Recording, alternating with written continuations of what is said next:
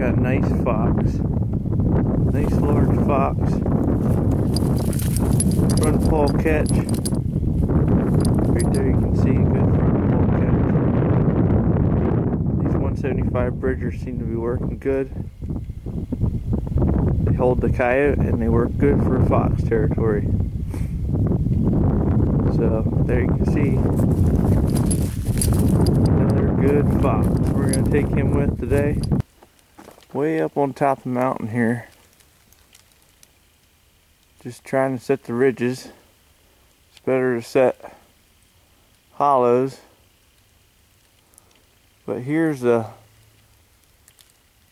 good example of a set. Just a regular stepping stick set. And I just placed them right there so they could step over and go in the hole. Out here in the morning checking these traps we set, and looks like a deer walked by. One thing good about a step down is deer aren't in a big habit of stepping down in a hole, so hopefully you miss them when they walk by. That helps, just having it on a taper. Now it's morning number 1 here, and I'm out at these sets we made by these berries. We don't have hardly any sets out, but right here looks like we got a rabbit. We didn't need help dispatching it because most chances an owl's going to come by at night, and I think that's what happened here. If you look right there, there's the owl scat, and they go right for the head. Right there. They'll peck it. Then they'll decide if they want to eat it or not. They like to have a lot of fun just messing around with animals. So we'll remake this here. Hey, before we head back up on this railroad here, I'm going to take a stop here and I'm going to get these little pods for my fire starter. They make a real good fire starter. I'll keep them in my pocket a while. Get them dry. Collect what I can.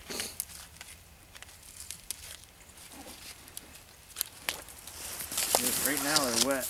Now I rode back the railroad tracks even further than my trap line. And I wanted to show you this old bridge. I mean, a nice arch bridge for the railroad. It's falling apart, but it's still here. And they have a nice stone wall built. And there's actually a nice spot to trap here. There's a creek coming in here, and a creek right there. A whole bunch coming in all at once. Out here on the bike trail, just wanted to show you the old turnaround for the train. Up there on the bank is another trail. Train track trail, and then down here you see they really built this train track up high above the mountains. Here I found an old well. It's all filled in, but you can see it was a well. And this is an old settlement back here. They used to mine. There's an old house foundation.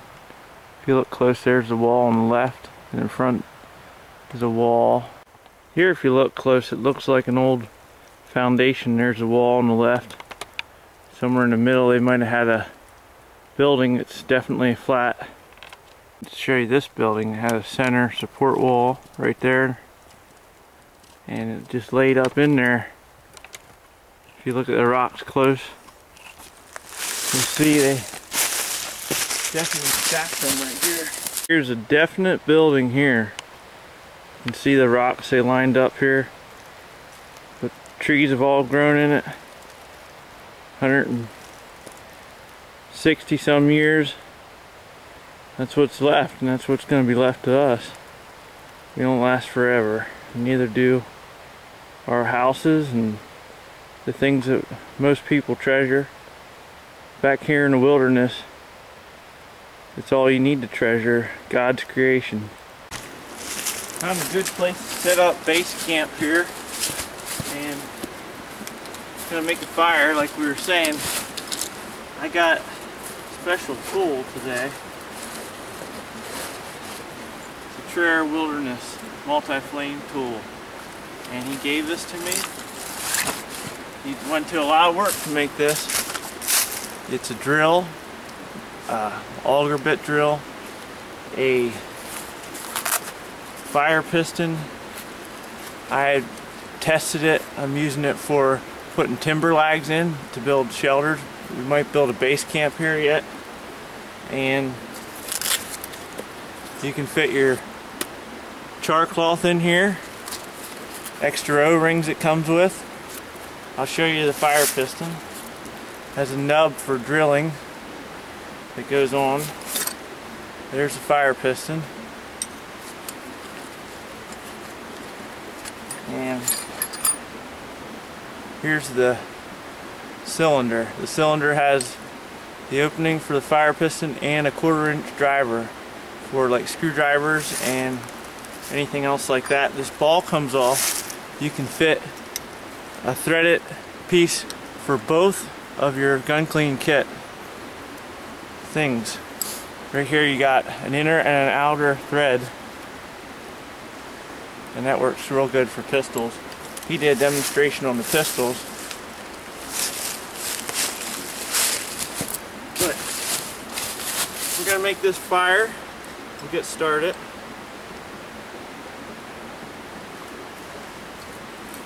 I got some birch bark. Okay, we got a whole mix of tinder here. I got sawdust, birch bark. And we're gonna give the Wilderness multi-flame tool, Traer Wilderness multi-flame tool, a try here. I'm gonna lubricate it. You should carry oil like Vaseline or anything with, but the important thing is you have it super lubricated. And there we go, there's a flame. I'll just pick that out with my knife and I'll set it right down in on top of a bigger piece of char cloth, because our tinder is not the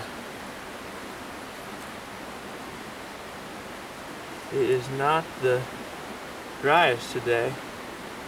We had rain earlier. But see how you can just pick that out with that nice little hole we put in there, the notch is a good idea. Then we're going to give this a shot. We don't always have the best tinder and char on hand.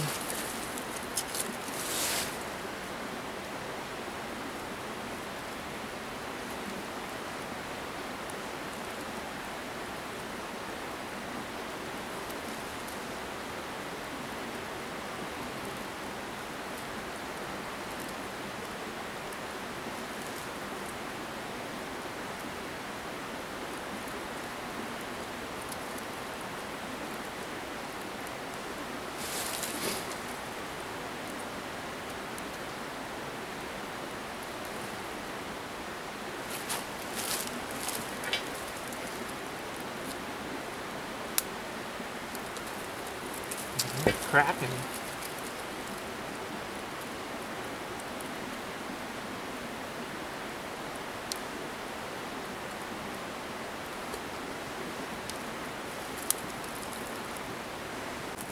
Alright, let's get this rabbit cooked.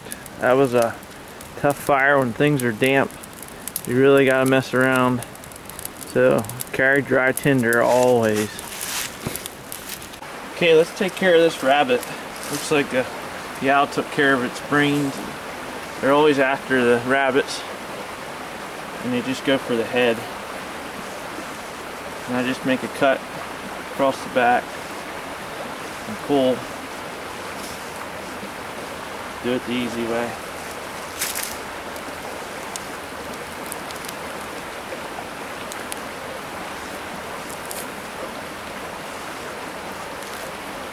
Get the back legs, that's where you got the most meat. Just want to show you here the entrails.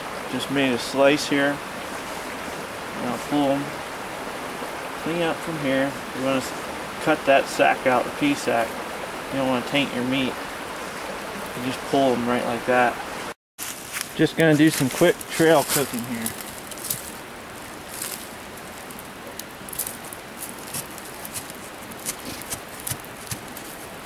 Find a spot where you can jam it in there good. And take your board and run it through. Hook it through where it's going to stay. Break it off. Get it in the cavity right there. I have to go rinse it off again. That'll be pretty good. Alright, let's set this on the fire here. We'll start loading up stuff. I'll try to find hardwood. Get it hot.